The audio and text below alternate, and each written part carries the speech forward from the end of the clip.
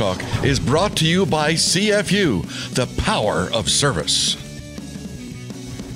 The UNI Volleyball team is halfway through their non-conference schedule as they always have a challenging pre-Missouri Valley Conference slate. Well, they've found success with the highlight being a win over a LSU team receiving votes in the top 25. Just 1 week away now from the Panthers opening up their home opener at the UNI Tournament. Here's an update on the Panthers.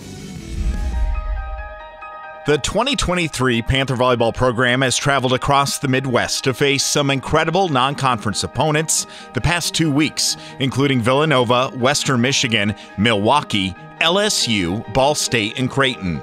The Panthers have had a balanced attack as they faced these tough opponents.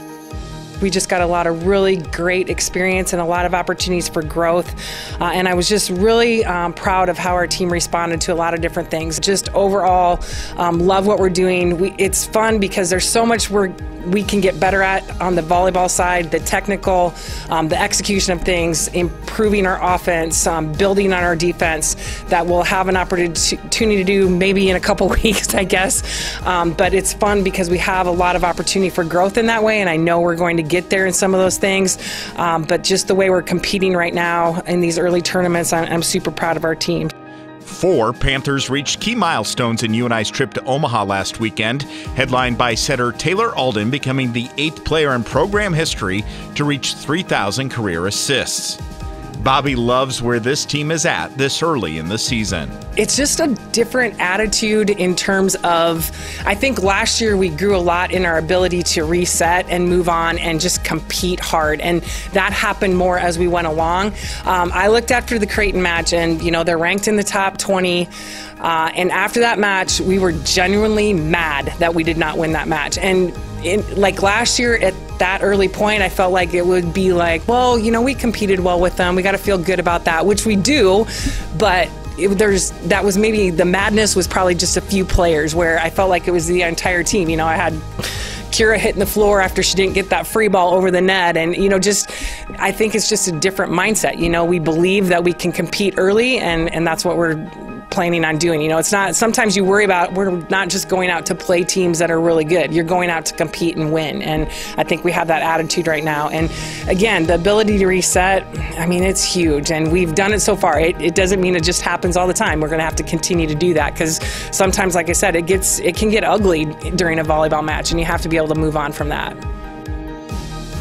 After coaching the Panthers to their 24th NCAA tournament berth last fall, UNI head volleyball coach Bobbi Petersen has been awarded a 5-year contract extension through the end of the 2028 season.